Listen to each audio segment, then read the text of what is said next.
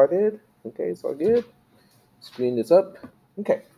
So first thing first, the exam one is scheduled on next Wednesday. So you have a week, basically to prepare for exam one.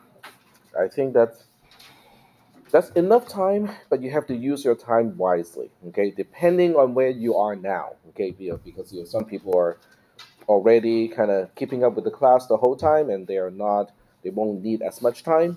But if you need to catch up with the rest of the class, then you need to use your time wisely because 1 week flies by just like that. Okay, second thing is Mesa. So if you need any tutoring help, Mesa, I know there are Mesa tutors who can help, but the issue is Mesa has requirements. Okay, if you want to be tutored, you have to meet certain eligibility thing. So you have to. So I'm looking up right now. So if I look up American River College Mesa, and this is the link, and you can find it the same way. Just use Google American River College MESA Mesa, and there's an eligibility requirement in this case.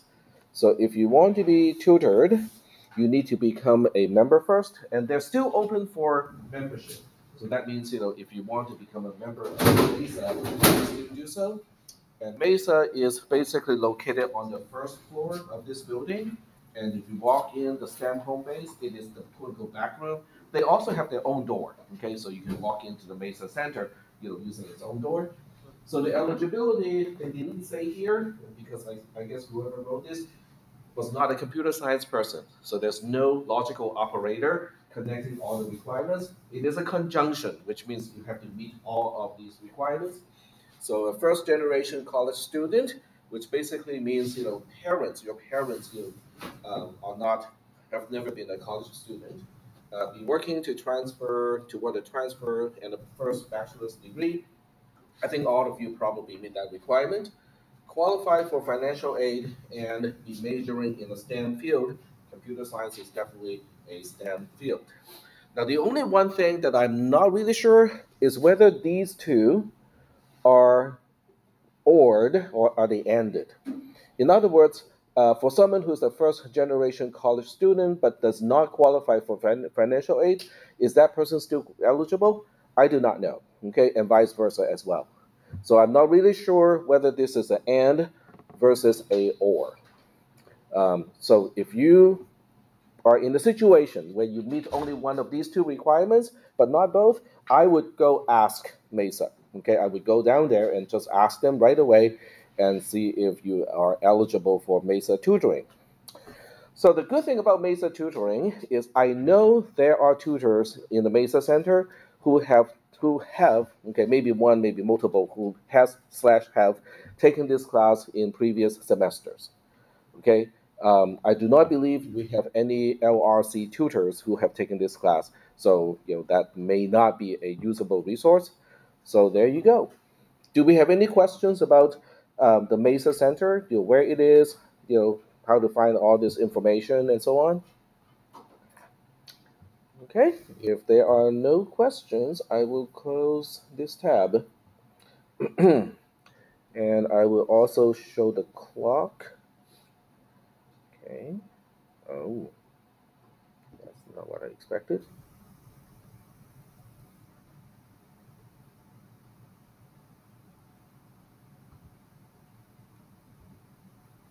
There we go. Okay. So now we get the clock. I'll put it back here because we are recording the key to the quote unquote practice exam, and I'm going to use quote unquote all the time because there's no guarantee what your exam is going to look like. So do not use the exam from last semester as a reference of, oh, so mine is going to be the same and I can just prepare it in this way and I just have to regurgitate what we learned in this class. The exams, I can tell you right away already, all the exams of this class are not about regurgitation. So being able to regurgitate is not going to help. It has to do with you understand the material enough that you can apply it in the exam to solve problems. That is the focus of this class. But you never told us about this. Yes, I did. In the syllabus, okay? In the syllabus, it was clearly stated how I test in this class. Okay. All right. So what we'll do is we are going to talk about the exam, and I will solve the problems one by one, step by step, so that you know how I would have done the exam if I was a student. So here we go. It is in the announcement already. If you have not opened this attachment already, um, I think for the next exam, change your strategy. Okay, as soon as I give you an exam from a previous semester, open it right away and try to answer the questions right away. Okay, do not wait. Okay, so that's what I'm gonna say. All right, so here we have the exam. It is already up here, from I think last time we talked about it a little bit. So I think if somebody has not looked at this exam, individually, out of the class, I would be slightly concerned because those people are not utilizing the resources of this class to the fullest extent. But this time I'm going to go over this really slowly, okay, just to make sure that we all understand what is expected. Okay, so this second line item here, the exam is an individual exam specific to the student, blah blah blah. I don't track the student ID anymore. In other words, I do not make one exam per student anymore. But you do have to write down your student ID as well as your last name and your first name in the exam. So this way, I know whose exam I'm grading, because otherwise I can grade an exam, get a score, and I have no idea where that goes. Okay, whose exam it is. So you have to make sure that you write in a legible way. Okay, it is your name.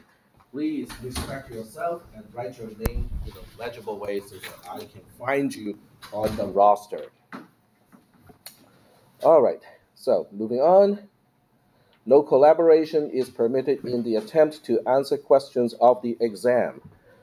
So that means, you're all going to work on this individually in the classroom, and on the day of the exam, we will have all the computers put down back into the tray, so that you have the maximum amount of area, so that you can lay out all your stuff. You can um, you know, the most people like to kind of take the exam apart and then just kind of lay out all the sheets. Okay, I think that helps. It's up to you to decide how you want to work. Paper-based content that was prepared prior to the exam can be used as long as there's no interaction or collaboration in the attempt to answer the questions of the exam. So that means, yes, go ahead. Oh, are you recording? Yes, I am recording, but thank you for double checking. All right, so that means you can bring anything that is either printed or handwritten prior to the test, but they have to be on paper. So no iPad, no tablet, no computer whatsoever. You cannot use the computer or the workstation in the classroom. It is all paper based. Are we good so far? Okay, all right. So what does that mean? It means bring your writing instruments. Okay, I cannot tell you how many times in an exam like this, with warning ahead of time, people will walk into the classroom to take an exam and go like, I don't have anything to write with. Can somebody borrow, lend me a pen or pencil? Okay, do not be that person. Okay, bring your writing instruments, your favorite pen, your lucky pencil, bring those, okay? Do not share or discuss any part of this exam with anyone in class or otherwise until the next class meeting or otherwise permitted by the instructor. This has to do with there are cases where people are in on a medical reason, because of medical reason, they cannot take the exam on that day. So I don't want anyone to kind of disclose the content of the exam to those people, because that would not be fair to the rest of the class. Okay. Moving on, grading is based on the explanation and steps, demonstration of understanding of knowledge and problem solving skills, and not only on the final answer. Okay, in other words, I have to know how you get to the final answer, not just what the final answer is. So you have to demonstrate to me that you know how to solve the problem. And just having the final answer is not a demonstration. You have to show me the steps in doing so. Yep. Okay, so if we properly demonstrate our understanding, but we accidentally miss a calculation. So our final steps, our final answer is wrong, but we still get all the steps in general. You get most of the points. You get a. So I only grade in A, B, C, D, F. So you would be getting quote unquote a B in that case because the answer is not 100%, but you have demonstrated sufficient evidence that you know how to do it. Okay. All right. And moving on, sufficient explanation means your answer connects. So it's all about connection, okay? I'm looking for those connections. It's connection between the definition and concepts that we have already talked about in class to, via logical and or mathematical steps to find the answer of a question. So I will show you, okay? In fact, I'm going to do this, in this particular class. So I'll show you what I mean by that and then write your answer on answer sheets. I do not provide extra paper for you to write your answer on, so bring your own paper so that you can write your answer on it. Um, and you can pre-write your name and your ID on those extra pieces of paper. So this way, if I lose, if I drop everything and there's no paper clip, I can still figure out, oh, this belongs to this person over here, this belongs to that person over there. And you can do all of that before the exam, okay? Just get a bunch of your binder paper, whatever inexpensive paper you can find, write your name on it, write your ID on it, and bring those pieces of paper to class on that day of the exam. Are we good so far? All right. So some of you prefer fancy paper, like your graph paper. That's fine. If some of you prefer to have just a blank piece of a sheet of paper, that's fine too. It's your choice. Okay, what kind of paper you want to use to write your answers on. All right, so we are now moving on to the first question. And as I said a little bit earlier, only one of these apply, and it is question number 3 for this particular version. So I can tell the whole class ahead of time already that I typically prepare multiple versions of the same question so that, there will be typically maybe 10 choices, out of the entire class, okay, for each question. So that this way, no two students in the class is going to get the same set of questions, almost guaranteed. All right, so we'll take a look at question number 3 and see how we can answer that question. And the question or the answer itself is free-formed, which means any way you can explain that sufficiently to me is okay. If you like to draw arrows and link things using a graphical way, that's fine. If you prefer to explain things verbally, that's fine, but it's going to take you time. Okay, so you can use shorthand if you want to make things a little bit shorter. So I will also demonstrate what you can do to use shorthand in this class. Okay, so I'm going to write down the problem on my tablet and then we'll switch to the tablet so that you guys can see how it is solved. All right, so this one is pretty easy. We only know D0 is a 1, and we only know that T1 is a 0. Okay, so let me switch to the tablet here. All right, so we are looking at a 1-bit subtraction. Read the questions carefully. Okay, that is the first thing I have to tell people is you have to read the questions carefully.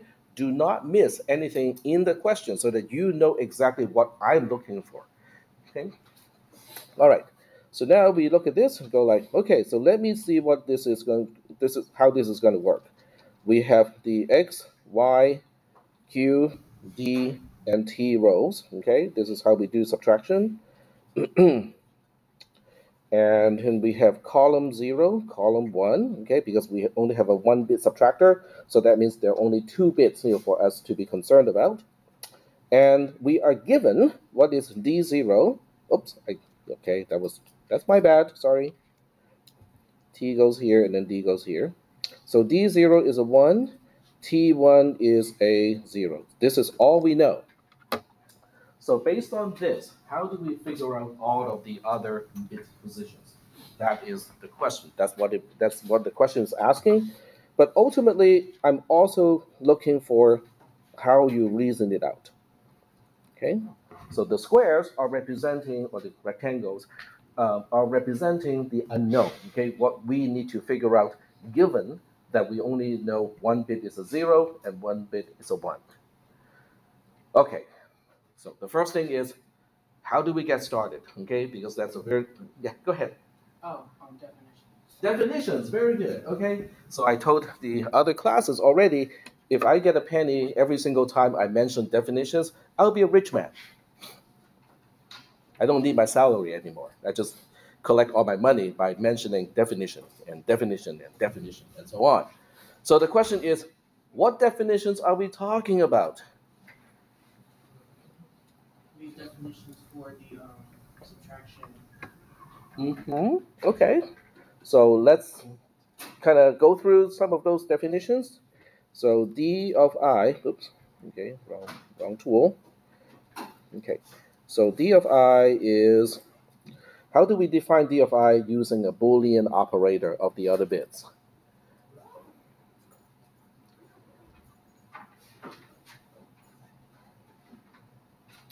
So I will kind of save us some time and I'll put it here, but you should know at least where to find these definitions, okay?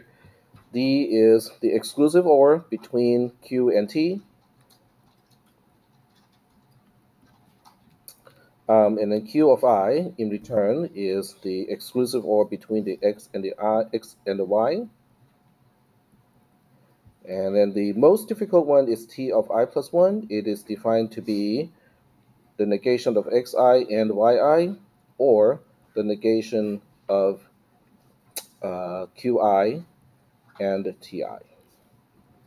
Okay, so these are the Boolean operations, and the R and B operations, or the R and B functions, are not really particularly useful in this case because they are not as useful for deducing the other bits. So you have to know the binary operator definition in this case.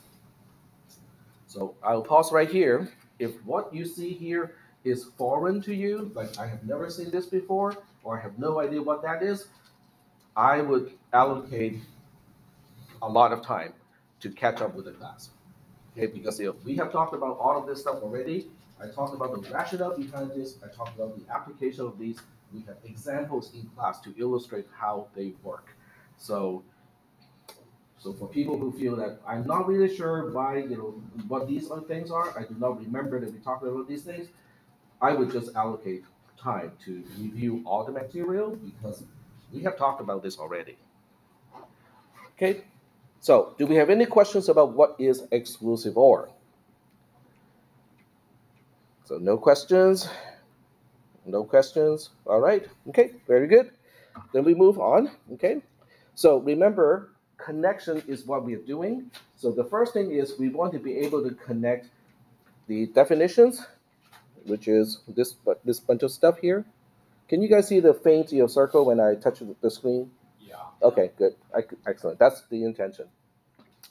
So we want to connect these definitions over here to what we know already, the 1 and the 0. Because that's the first thing that we can say is go like, oh, we don't know some of the bits here. Okay, we don't know what is x, what is y, what is q, what is t of 0, but we know what is t of 1, and we know what is d of 0. So we'll start with those.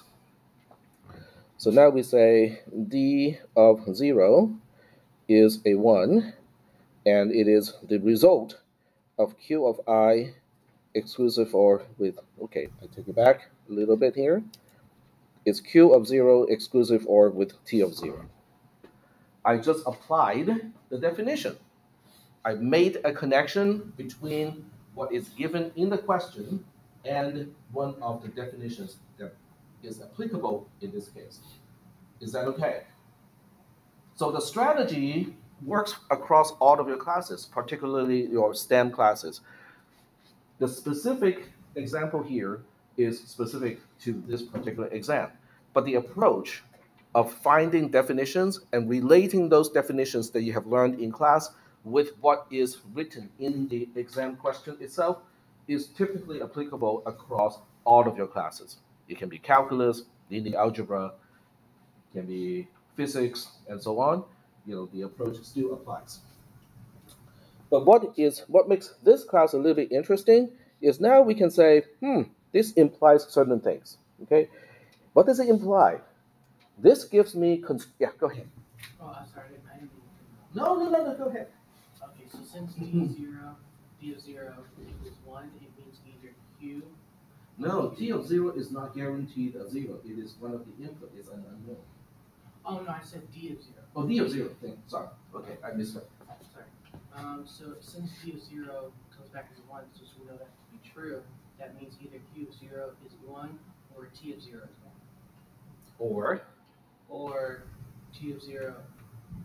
The other way around. Okay. Okay. So what we know here is we know that, okay, let me see if this captures what you meant to say. Okay. So this means, the Q of 0 is 1. This is AND. Okay, we can just use the regular AND here. Okay. T of 0 is a 0, or Q of 0 is a 0, and T of 0 is a 1. Does that make sense? Okay. But there's no easy way just using this definition to resolve which one it is. Okay, so we have out of 4 possibilities, now we are down to 2. Okay, which is good. We are working in the right direction. So now in addition to D0, we are now going to look at T of 1. T of 1 is known to be a 1 because it is one of the bits that we know what the value is. And that is the negation of x of 0 and y of 0, or the negation of q of 0 and t of 0. So once again, I made a connection between the definitions that we know, or that we should know, with the question itself, with some of the facts that are given in the question itself. So this is a connection between the definition and what is given to you in the question. So these are really important steps because it gives you a starting point to approach the question. Other than instead of looking at the question, it's like I have no idea where to start. Yeah, we know where to start. Okay, the question is, can we continue with all of these steps to get to the final answer? Okay, so what does that mean? So what does that imply? Well, we have the disjunction being a 0. So what does it mean to the either side of the disjunction? It locks down certain things, even though it's kind of like, oh, but that's kind of fuzzy. Yes, it is fuzzy, but it still gives us constraints. So that's the other concept, is constraints. Constraints simply mean, we know certain things do not apply anymore. We can rule out certain possibilities. So those are constraints. So in this case, what is the constraint once we understand the result of the OR is a false? We know that since the entire thing has to equal false, and we know that OR is simply if either one of sides are true, or if both are true, they come out as true. It comes out as true. So since we know that it comes out as false, both sides would have to be false. Exactly. Okay. Very well put. So this means we know the left-hand side of the OR and the right-hand side of the OR, they both have to be false by themselves. Okay. So we'll write it down. So this is what I'm looking for when I'm reading your answer, is the reasoning. Okay. Now you don't have to use words. Okay, because if we are using words, you're going to spend most of the time actually just writing. Okay. You can just use mathematical symbols like this. Okay. So what we know now is the negation of x0 and y0 has to be false. And on top of that, we also know the negation of q0, t0 also has to be false. Now, does that automatically give us, what is x0, y0, q0, t0? No.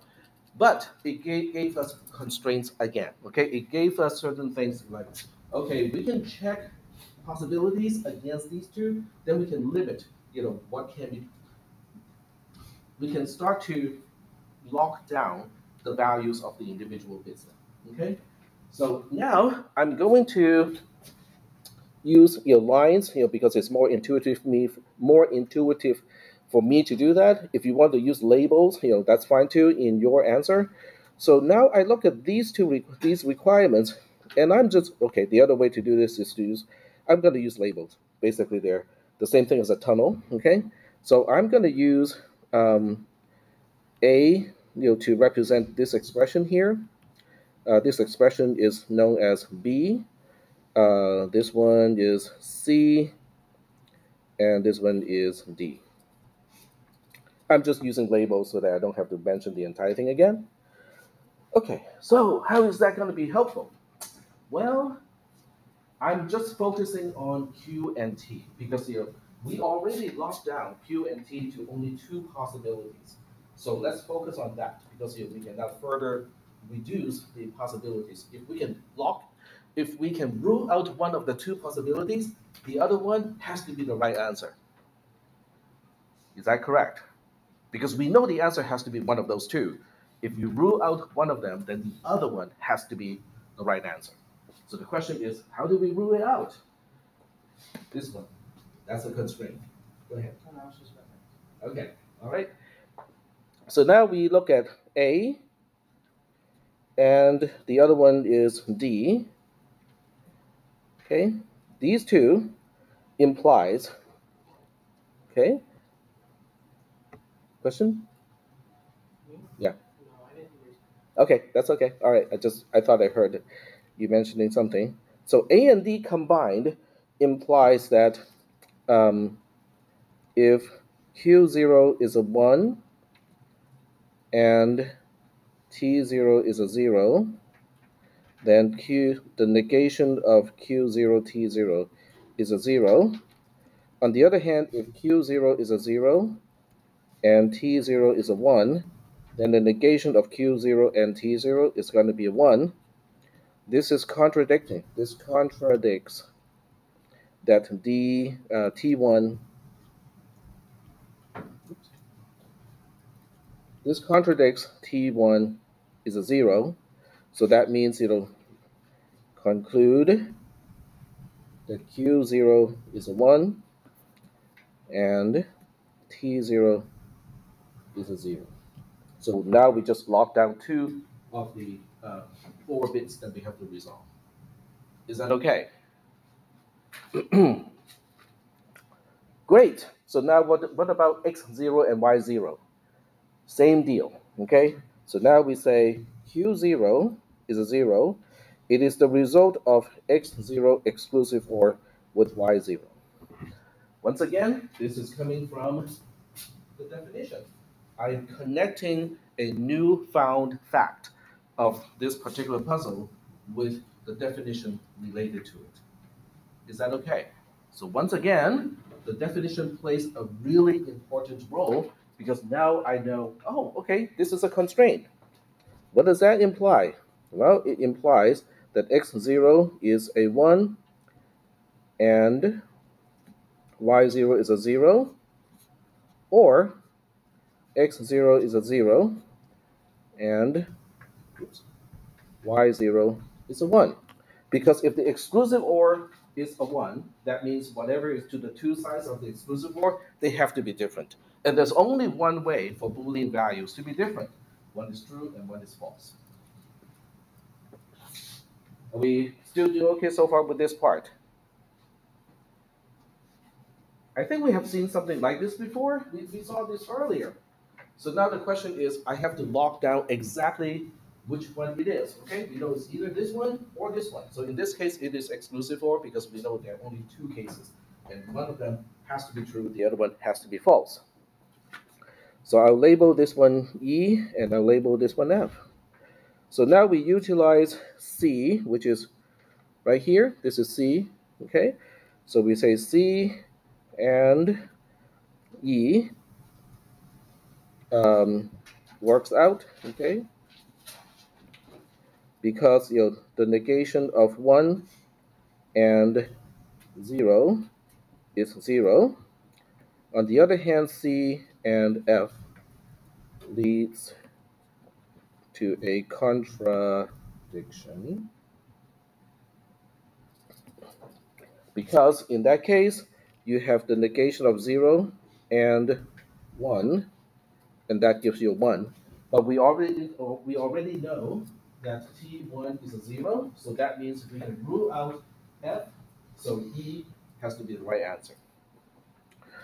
Okay, so now I just take this part here.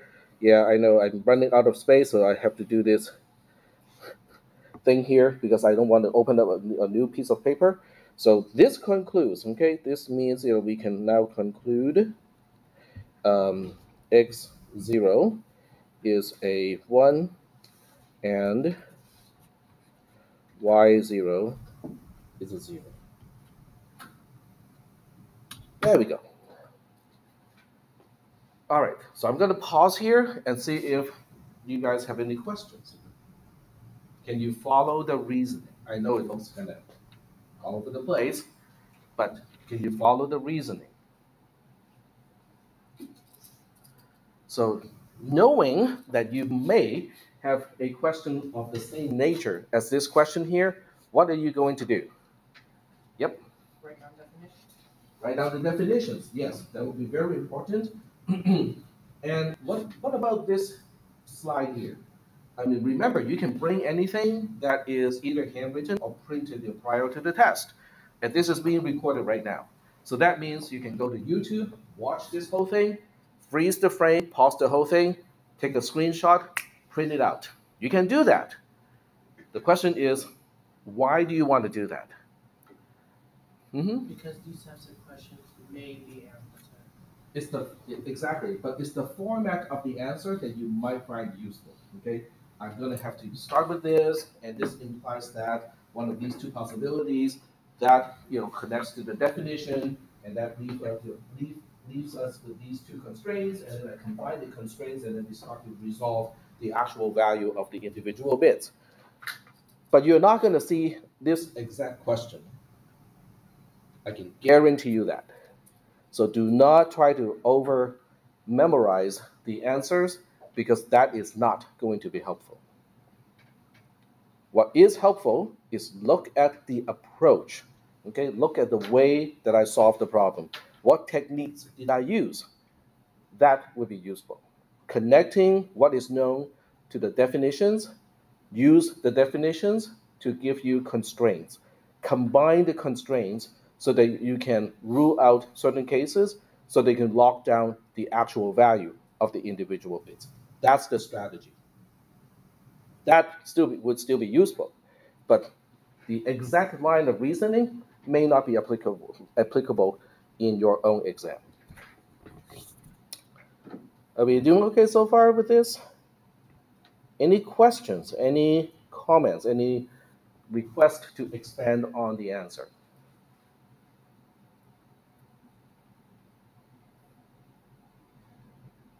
No? Okay, all right. So you can use labels the same way that I do. You can use arrows, lines, and stuff like that.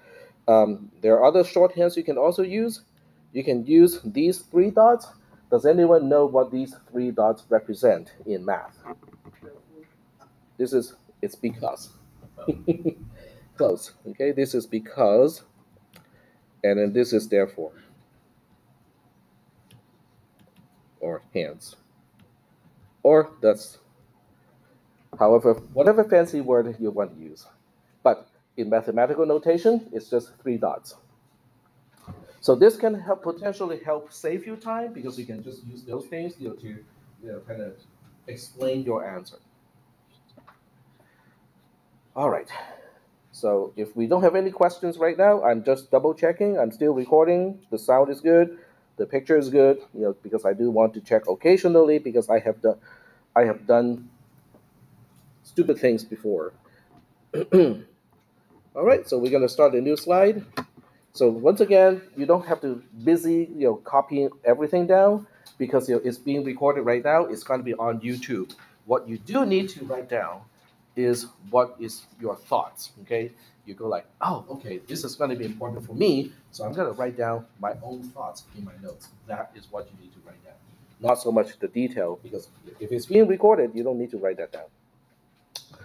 All right, so we're going to move on to the next kind of question, which is question number 6. So question number 6, okay, I'm just going to read out the question first. It says, recall that VU, WM, is the unsigned interpreted value of the binary number W using the least significant n bits. Okay, so this one does not give you the definition of VU of something. It just says that, okay, I assume that you know it already. So now you know what you need to do to prepare for the exam. Okay, go through everything that we talk about in class, in lecture, go through the modules as well, okay? Because there are certain things in the module that I might have neglected to mention in class in the lecture, and vice versa. Certain things I talk about in class may not be in the module, so you need both, okay, to find everything that you need. Let VUX3 be 5, VUY3 be 6. Answer the following parts in the specified order. Note that each part needs to be answered satisfactorily in order for the following parts to be graded. Okay? So that means if somebody skipped the first 3 sections and jumped to the 4th part and go like, okay, this is my answer to the 4th one, I'm not going to grade it.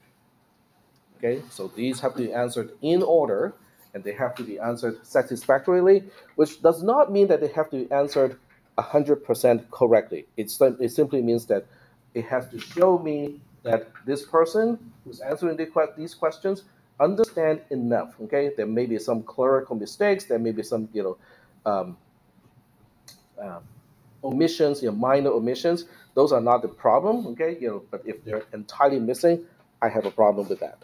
So I'm going to write down the question itself first, and then we'll switch back to the tablet. Okay, so VUX3 is 5, VUY3 is 6, and part 1 is asking you figure out the binary representation of x and y. Show all steps for each bit.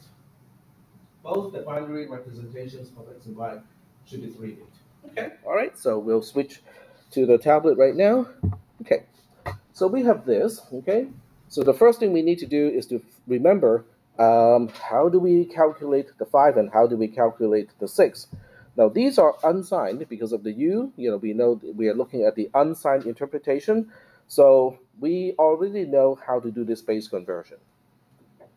There's an equation for this, okay? So the equation for this one is digit I is the floor of whatever value divided by the base raised to the power of I, and then you mod the result of the floor of that division with the base itself.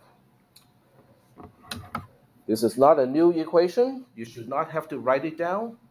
You should have written it down already in your notes as we talk about this concept, okay?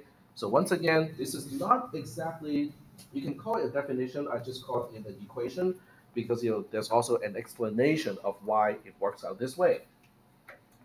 But do you understand what it means, okay? What does this equation do? So that's the next question, okay? Knowing the equation itself is not helpful unless you know what the equation is doing. What is the purpose of the equation? What is it trying to solve, given what else, okay? So can somebody help answer that question? It gives you the digit I of your final number, yeah, given the value in the base. Okay, very good. So that means, x of 0 is really just the value, which in this case is 5, divided by 2 to the power of 0, the whole thing, mod 2, x of 1, kind of the same thing. It is tedious, but it's not really that time consuming. Okay, x of 2 is 5 divided by 2 to the power of 2 to the power of 2, the whole thing mod 2. And y is the same way, y0 is 5 divided, 6 here, 6 divided by 2 to the power of 0, the whole thing, mod 2, by 1 is this, and the y2 is that. Whew. All right. So can we carry out these calculations?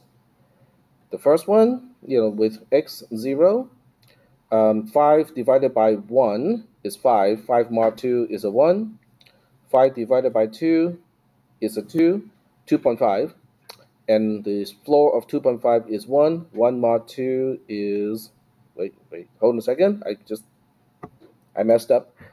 5 divided by 2 is 2.5. The floor of 2.5 is 2. 2 mod 2 is a 0. On to the third one here. So 5 divided by 4 is 1.25. The floor of that is just 1. 1 mod 2 is 1. And then over here we have 6. 6 divided by 1 with this one is 6. 6 mod 2 is a 0. 6 divided by 2 is 3. 3 mod 2 is a 1. 6 divided by 4 is 1.5. The floor of 1.5 is 1. 1 mod 2 is 1. So now we know x as a bit pattern is 101 in base 2. Y as a bit pattern is 110 in base 2. Yep. Where do you get the value of b from? B is base, so in this case it's base 2 because we are doing binary numbers. All right.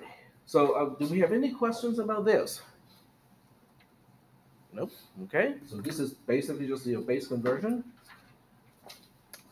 All right. Switching back to the question, we will now take a look at part 2. So part 2 here says, in a binary subtraction using borrow look ahead, show all steps starting with the definitions to figure out P and G. P and G should be also 3-bit wide. You can also show your answer in individual bits if you want to. If you choose the multi-bit method, you can use a notation such as 1100 as a 4-bit pattern, bitwise exclusive OR with 1010, is 10110. Now, this is just an example of the format of the answer. This question has nothing to do with 4 bits nor exclusive OR. This is just me showing how you can use a multi-bit operation if you want to save yourself some time. Okay, so be very careful when I give you a hint of what the format of the answer should look like, because almost, okay, I shouldn't say almost, guaranteed, okay, the example that I will give you is not related to the question itself other than what format I want you to use. Okay, all right, so we'll take a look at that. So it asks you about the G definition, the P definition, and then ask you to figure out all the bits, right? So can someone tell me how P of I is defined and how G of I is defined in a borrow look-ahead setup? So once again, we go back to definitions. See, another penny in my pocket.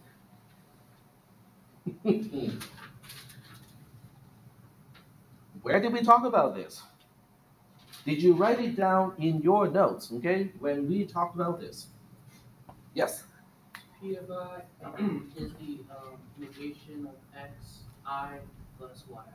Or yi, yep, but the notation is plus, but it means or. That's fine. And then G of I is the negation of xi yi. Yep, that means conjunction. Very good. Okay, so good job. Okay, so if you know where to find the definition, that's fine. If you have it already memorized, even better. I do not really expect a lot of people to have it memorized because we have a lot of definitions in this class. But knowing where to find it is really important.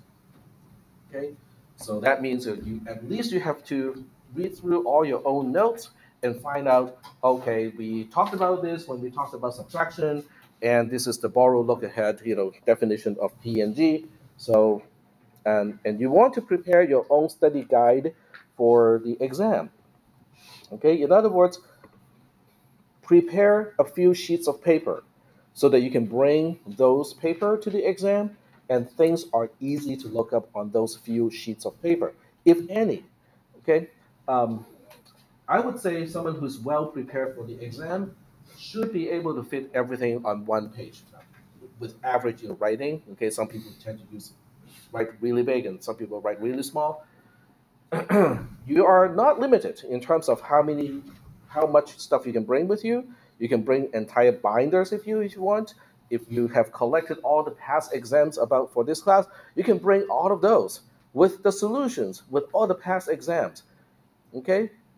It's okay, because your exam is going to be different. Okay? All right, so I answered the first question. So now we just have to answer what is P of 0. P of 0 is not the negation of x0 or y0. In this case, if I remember correctly, x0 is a 1. So we have a negation of 1, and the y0 is a 0. So now we have 0 or 0, which is a 0. Now, do you have to really spell it out like this much? No, you just have to kind of mention, I would say this part here is important, this part here is important, and then the final answer part here is also important. P of 1, okay? X of 1 is a 0, okay? So I'm just going to shortcut the whole thing. Okay, the negation of x1 or y1, negation of a 0 or 1, and that becomes a 1 or 1, which is a 1. P of 2 is the negation of x2 or y2. It is the negation of 1 or 1, and that becomes 0 or 1, and that means it is a 1. Okay. Any questions? Those are all the P's. G's, kind of the same thing, except we have ands. So we have the negation of x0 and y0. So that means we have the negation of 1 ended with a 0. So now we have 0 and 0, which is a 0. G of 1 is the negation of x1 and y1. Okay, there we go. Okay. So x1 is a 0, so we have the negation of a 0. Y1 is a 1, so we now have 1 and 1, which is a 1. G of 2, same thing. This is the negation of x2 and y2. x2 is a 1, so the negation of that, oops, this is negation of 1 and 1, because y2 is a 1 as well. So now we have 0 and 1, which is a 0. All right, so this is sufficient as an answer because I mentioned that you can combine all 3 bits into just P and G, or you can spell out each individual bit, which is exactly what I have done. So if you're not familiar with multi-bit operation, do it this way. This is a whole lot easier because everything is spelled out. On the other hand, if you're familiar with a multi-bit gate or the equivalence as an operator, then you can just combine all those bits and kind of do the bitwise operation. So that's up to you. Okay, the question says you can do it either way. All right. Do we have any questions before we move on to the next part of the same question? Okay. All right. So I'm looking at the time. I think we can finish up this question, take roll, and then move on to the next question. So we'll go ahead and do it that way. Okay, part 3, for 25%, show the Borrow-Looked-Ahead equation of T3. Your answer should start with T3 equals 2. So this is strictly a knowledge question. In other words, how do we define T3? All right, so even I cannot remember that one, so I have to look it up. So let's look it up, and let's see, where's my mouse pointer? Okay, there we go. And it is in the addition module. You go like, but aren't we doing subtraction? Yes, we're doing subtraction, but the addition module actually talks about what K3 looks like. And I have mentioned that T3 has exactly the same structure, except instead of K, you turn it into T. Okay, so that's why I put here. So that means for that particular question, all you have to do is to mention that T3 is G of 2 or P of 2 and G of 1, or P of 2, P of 1, and G of 0, or P of 2, P of 1, P of 0, and T of 0. Okay, so let me switch back to the tablet so you can see what the answer is. This is for part 3 of that question. That's 25%, just for being able to copy and paste, basically. There is a little bit of understanding involved because I did mention in class how the borrow look-ahead structure is exactly the same as the carry look-ahead structure. So that's the one piece of reasoning that you have to do to remember how to get to the answer of this question. This is for part 3. So now we move on to part 4. Okay, so let's go back to the question. So part 4 is asking, assuming T of 0 is a 0, substitute the bits of P and G in the Borrow-Looked-Ahead equation of T3, and then compute all the conjunctions, then compute the disjunctions, show all steps, okay, show all mentions to the computations. So that means you cannot just give me a single answer of, oh, T1 is this, okay? That is almost going to get nothing, okay? No points whatsoever. So instead, what do? Okay, this is for part 3. So part 4 is combining part 3 with part 2, okay? So now you say T3 is, okay, so we look up, okay, let me see if I can do this. Okay, so we'll copy and paste. There we go. So we are going to take this portion, and this looks like copy to me, and then we'll just paste it here. So paste here, and then we can move it to a corner. Move it down. Okay, there we go. So now we know exactly what P0, P1, P2, G0, G1, G2 are. T0 is assumed to be a 0, so we have all the bits now. So now this refers to G2, and G2 is a 0. Whoops, I have to switch back to the pen tool. There we go. So we got a 0 here. And then P2 is a 1. And then G1 is also a 1. And then P2 is a 1. P1 is a 1. G0 is a 0. So we have 1 and 0 here. And now we have all the P bits. So we have 1, 1, 0. 1, 1, 0. And then T0 is also a 0. Spell it out first, okay? Now we perform the conjunction because the question asks, what are the results of the conjunctions? So we look at this conjunction, go like, that's a 1, that's a 0, that is also going to be a 0. Then we have a disjunction. So now you look at all of these and you say, what is 1 or 0 or 0? That is a 1. That will give me all the points I need in question number 4, because I did all the steps as required or as specified by the question.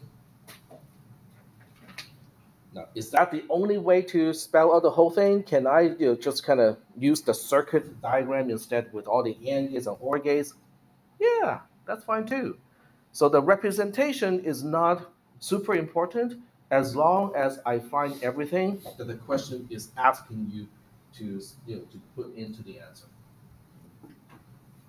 All right. Are we doing okay so far? Okay. So I'm going to take roll. Okay. So let me go back to here and here. So you can go ahead and sign in to either your mobile device or Canvas, using the computer in front of you. Let's see. Today is the 20th. So I do have to emphasize, this roll taking activity is what I use to take roll, which means, without, this, with no activities indicated here, it will be counted as an absent, which also means, people really should be here on time for the class because there's no telling when I'm going to do this. All right, so the access code is X1. That's the access code. So let me publish. I think you have enough time to do it. Yeah, you have until 11:30 to do it. We got 6 more minutes, so that's plenty of time.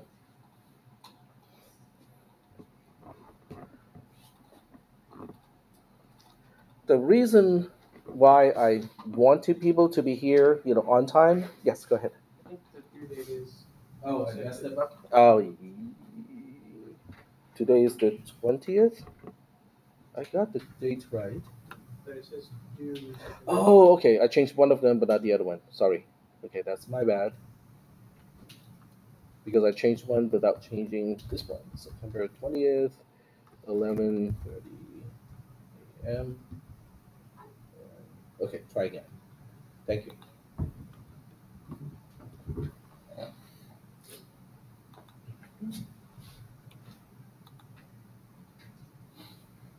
So the reason why I take roll is because there's a strong correlation between absences and the performance or the overall grade in the class. It's not, I do not know which way is which way, whether it's a causal relationship or whether it's just a correlation, but there's a very strong correlation between those two. I have data to demonstrate it as well. So that's why I try to get people in class, okay, to be here. All right. Are we good so far? Okay. Does anyone need more time to take roll? Nope. Okay. All right. So we are going back to the exam, and now we're tackling question number 7. So question number 7 is kind of the same deal, similar, but not exactly the same. Recall that VS and WN is the signed interpretation of a bit pattern. W is the least significant n bits. You are given that X is an m bit minuend, and m bit and Y is an m bit subtrahend. So in the exam, I will not explain what is a minuend and what is a subtrahend because those terms have been introduced already. Okay, but I also further explain. And D is the result of X minus Y. That tells you which one is which one, right? So I'm not only just giving you those awkward terms, but I'm also giving you a clue afterwards. It's like, okay, if you don't remember the terms, here is the context of how X and Y are being used. All right, so we can turn this one a little bit here. Yep. Can you go back to number 6, just like the scratch word? Oh, the word. The word? Oh, you mean the tablet? Yeah. It's all being recorded. So there's no need to do your own screenshot. So instead of doing your own screenshot, wait until the video is available, and then you can jot down the time, okay, so you know exactly which moment you need to go to take a screenshot. There we go. All right, so for number 7, we discovered that VSDM, which is the difference, is negative 14, VSDXM is 11, and VSYM is negative 7. So we already know the subtraction, or the result of the subtraction. Note that the scoring of this question, same thing with, has part dependency. In other words, a later part may not have been scored if an earlier part is incorrect or omitted. And I have incorrect spelled incorrectly, which is ironic. What is the definition of VSWN for some bit pattern W with a bit width of n? That is actually introduced in class quite a few times when we talked about signed versus unsigned representation. It is not in the module, okay, but it is in the discussion in class, in the lecture. So you should remember that VS, W, and I think it's M, right? N is the sigma notation going from 0 to n minus 2 in this case. X, W, okay, not X. So W, erase, there we go.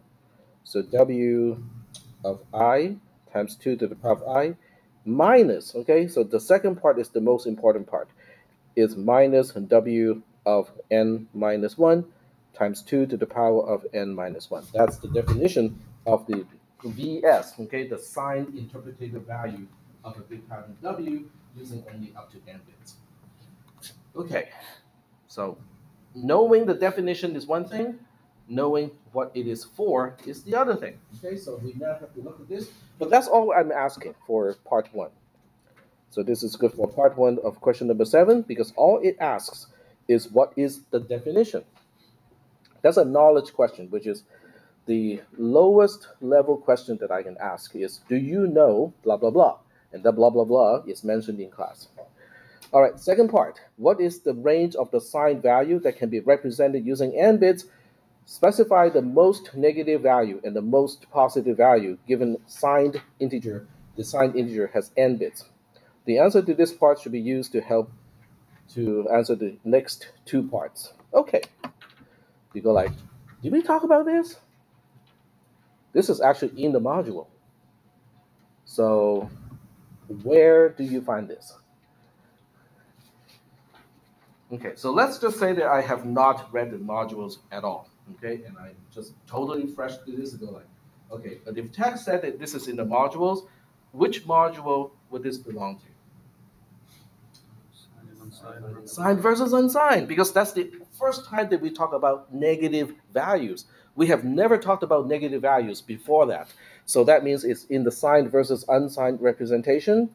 So once you get here, okay, the mentioning of that range is in its own paragraph.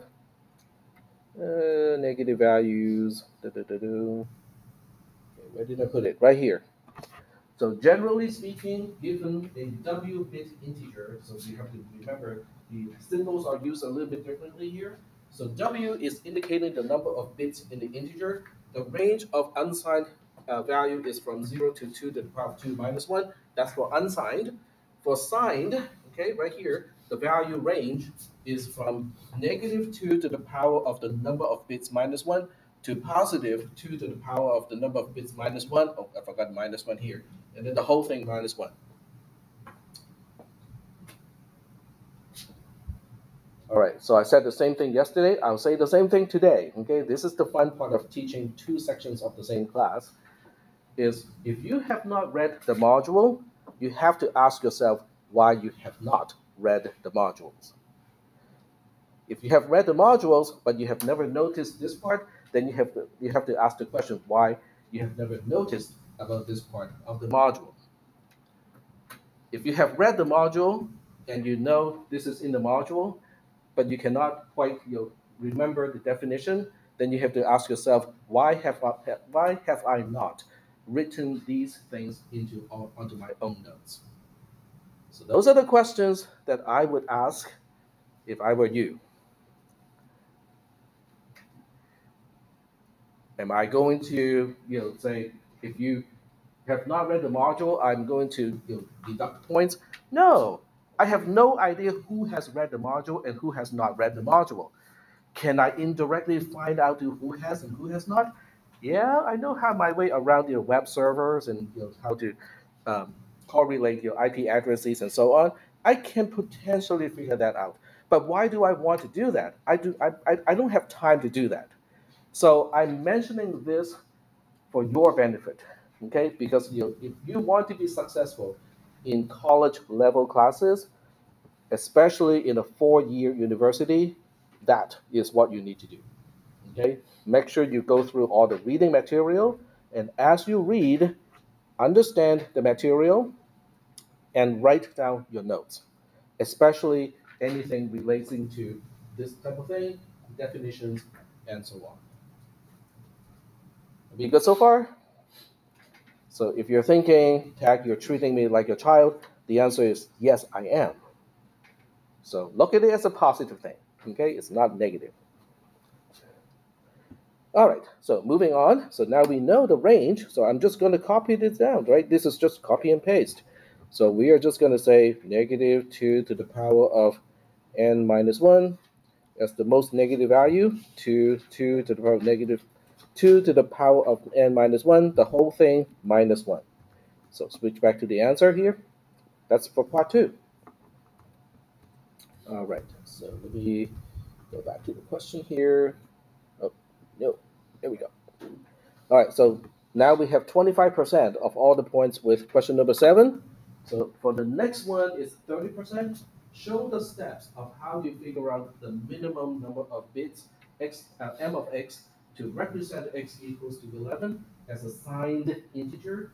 What is the minimum m of x such that bsxmx is 11? Okay, so how do we answer that particular question? There are a few ways to do this, okay? If you want to do it the really easy way, you basically just have to use the answer of question number 2 and just say, okay, what if n is 1? Not going to do it. What if n is 2? Not going to do it. What if n is 3? Not going to do it. 4? Not going to do it. It has to be 5.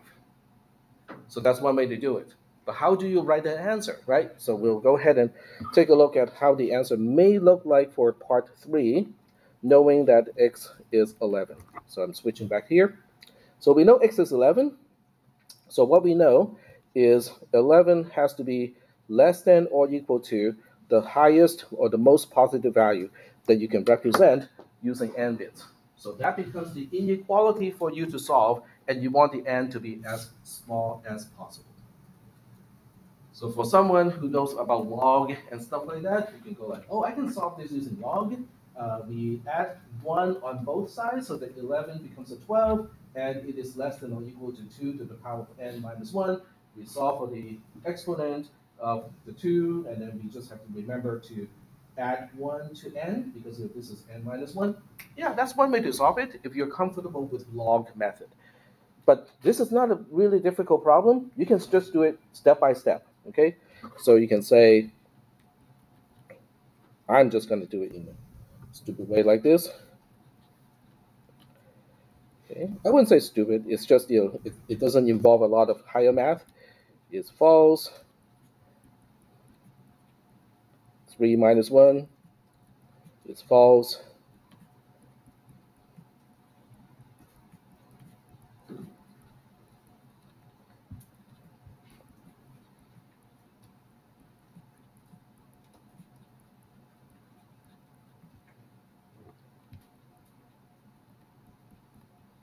Okay, done.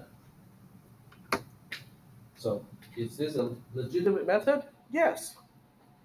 Okay, it's a linear search. It's not the most efficient, but I'm not giving you an insanely large number where you have to go like, oh, I need to set up a loop, go through like 16 times. No, it's just like 6 times. Is that okay? Does everybody understand this particular approach? It is perfectly okay for this test. You do want us to enumerate all those? Well, you kind of have to show me why you chose 5. You can show just the 4 and the 5 so that you can say that, okay, if I have 1 fewer bits, it's not going to be enough. So that would be okay too. But you cannot just say 5 because you have to show me that this is the least number of bits that you need. All right, so that's 1. And then we move on to question number 4. Let me go back to the question.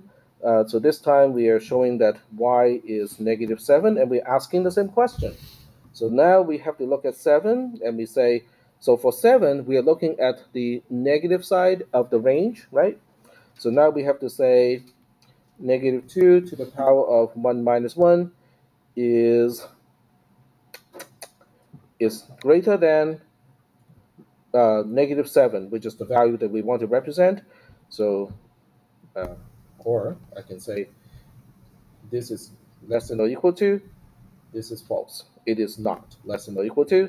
Same thing, okay, 2 minus 1, that means -2 is less than -7, is false. -4 is less than -7, is false.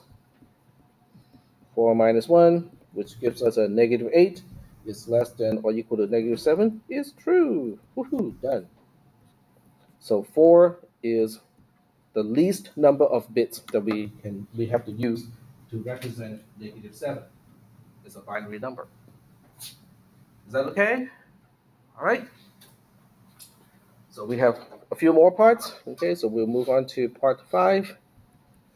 Okay. So the question asked in part 5, find out what is the maximum between mx and my. Okay. So I'm switching back here. So mx is 5, my is 4. So the maximum is 5. So we move on to the number 6. Okay. Number 6 is asking, is the subtraction result of these two, which is 11 minus -7, is it out of the range of the previous step, which is this step here? The previous step, I think, is referring to using 5 bits, which is the previous step. Use the previous parts to help answer this question.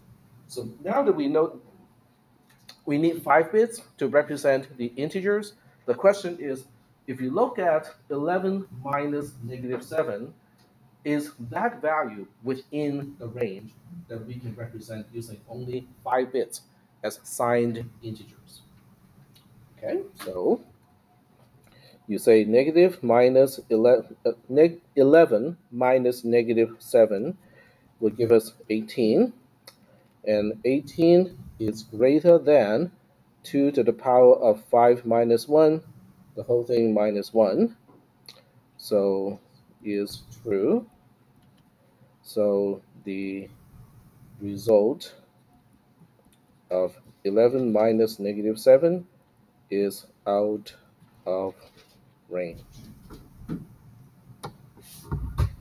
That's it. So each part is making use of something that you figure out in the previous part. Before this semester, I usually just ask like a long question, but then people do not know how to do it step by step. So now I do it kind of have a guided, micro steps, so that people know, oh, okay, I need to do this first, then I need to do this, then I need to do this. And some people who cannot finish all the steps can still get partial credit by finishing some of the steps. All right, that's it. That's the entire test, okay? Or I have covered all the questions in the exam of spring 2023. Do we have any questions?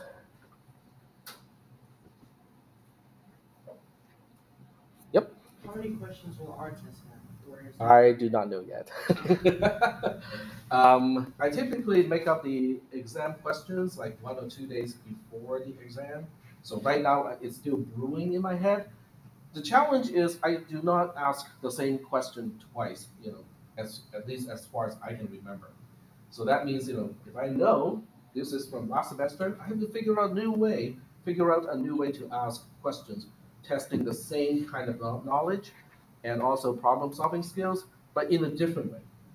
So that's usually a challenge for me. It's also kind of like a puzzle for me to solve, but it takes time.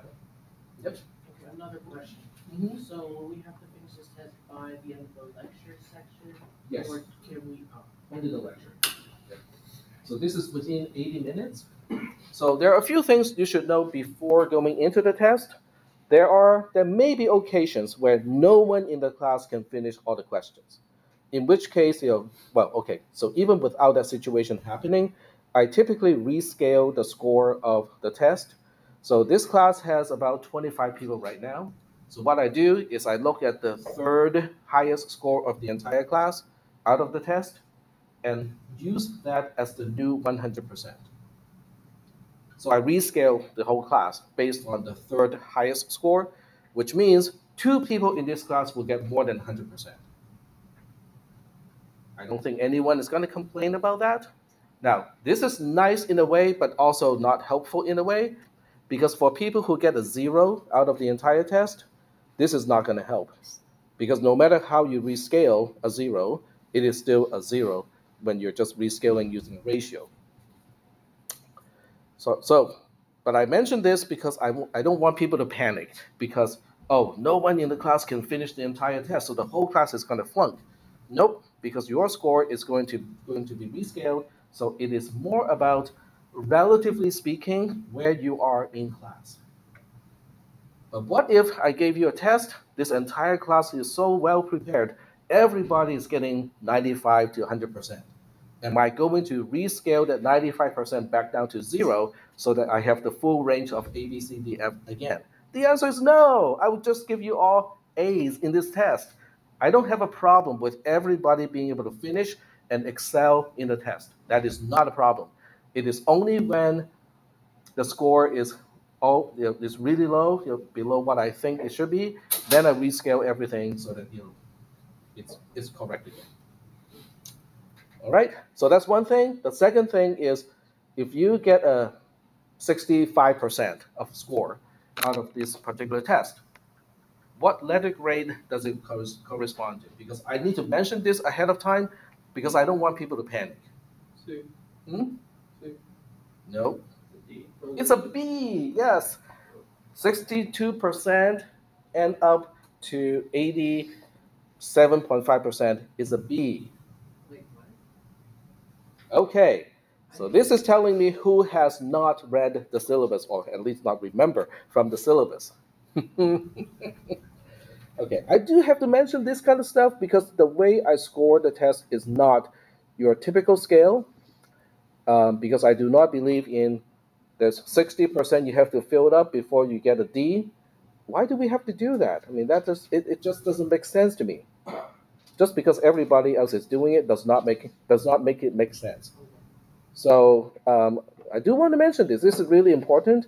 So the meaning of 0 to 4, so in terms of percentage, so you can see a C has a center of 50%.